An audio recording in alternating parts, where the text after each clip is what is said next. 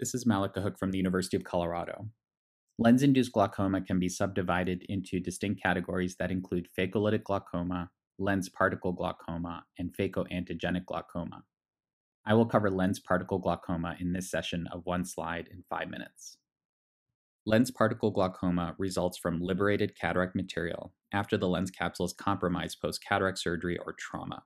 This is in distinction to phacolytic glaucoma, which occurs in the absence of visible openings in the lens capsule.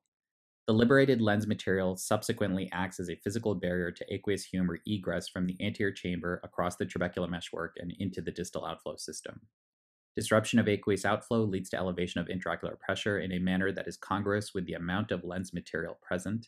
The rise in IOP may present weeks to years after the presence of lens material in the anterior chamber. You can see here from the two photographs, on this side, fluffy cortical material in the angle. If you were to look with gonioscopy, you would see additional material in the angle, which is a key point here that gonioscopy is necessary when you have this clinical picture to make sure you can quantify the extent of lens material in the angle. This is more of a cortical chip with some surrounding cortex, which is another presentation, and you're sure to find more cortical material in the angle on either side. From an examination standpoint, the typical presentation involves complaint of a red eye and photophobia with or without altered visual acuity. On exam, microcystic corneal edema is often present with lens material observable in the angle. The retained lens material is often composed of fluffy cortical material with or without lens nucleus fragments. Moderate inflammatory reaction with cell and flare and synechia formation are both common. From a differential diagnosis standpoint, careful history and slit lamp examination will help direct the diagnosis, and this is especially the case when past cataract surgery has been performed or ocular trauma has been reported with identifiable retained lens fragments.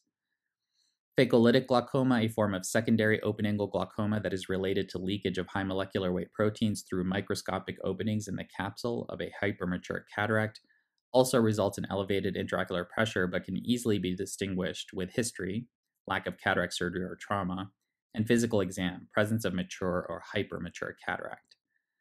Sending aqueous humor taps for analysis to identify polymorphonuclear cells could be done if there is confusion between lens particle glaucoma and phacoantigenic glaucoma, although the differences are academic since the treatment is essentially the same. Neovascular glaucoma and uveitic glaucoma may in part mimic the disease process of lens particle glaucoma, but each can be ruled out with proper history and examination. From a treatment standpoint, fortunately, many of the patients who suffer from lens particle glaucoma do not actually manifest optic neuropathy if the disease is identified in early stages and prompt definitive treatment is instituted. Treatment is carried out with IOP-lowering medications, mydriatics to avoid or lessen formation of synechia, and steroids until the lens material is resorbed or surgical intervention is completed to wash out the lens material. The surgical treatment involves anterior chamber washout with removal of all lens material from the anterior chamber. Every patient should undergo dilated fundus examination with optic nerve assessment at baseline. Visual field testing can set a baseline for presence or absence of optic neuropathy, and extended follow-up when possible should be instituted to ensure recovery and addressing any future needs of the patient. You can see the full transcript of this talk at keogt.com.